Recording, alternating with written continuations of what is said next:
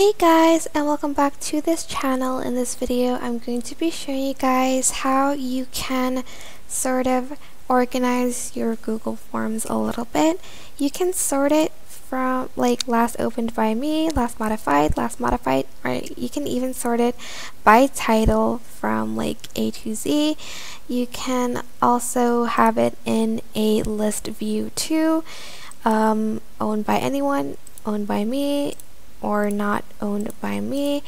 You can also like save it in a folder. For instance, you want to save this in a folder, click on this move to folder, and for instance you want to create a new folder, and I'm just going to name it data and press create folder, and then you can move the form there, and it's going to be in this data folder, which is in Google Drive. So yeah, that is basically it. I hope this tutorial was helpful for you guys. Don't forget to like, comment, share, and also subscribe to this channel if you haven't done that. If you have any questions, just leave it in the comment section down below and I will try my best to answer them all. Thank you so much for watching. Bye!